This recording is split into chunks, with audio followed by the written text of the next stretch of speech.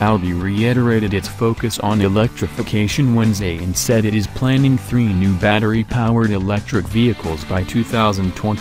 The announcement, made at Audi's annual corporate press conference in Ingolstadt, Germany, also confirmed more electric models will follow after 2020.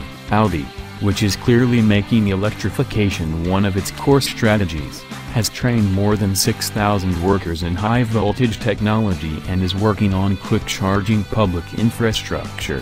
While Audi did not specify the new models, it is expected to use the e-tron name as a sub-brand throughout its portfolio, with a new sport utility vehicle the first to arrive. Audi showed a Q8 plug-in hybrid concept in January at the Detroit Auto Show, above, and an e-tron Quattro concept styled like a future Q6 at the 2015 Frankfurt Motor Show. Conversely, Audi said last year it would kill off the R8 e-tron supercar in a move that allows it to focus on SUVs, which offer broader sales potential. The electrification strategy is part of Audi's role as the technology lead within the Volkswagen Group, which also highlights autonomous driving. Audi has a subsidiary that's developing solutions for cities, including a robot taxi service that could be used across the VW portfolio. Meanwhile, Audi said it took a $1.9 billion charge as a result of the VW Group diesel emission and Takata airbag scandals and turned an operating profit of $3.3 billion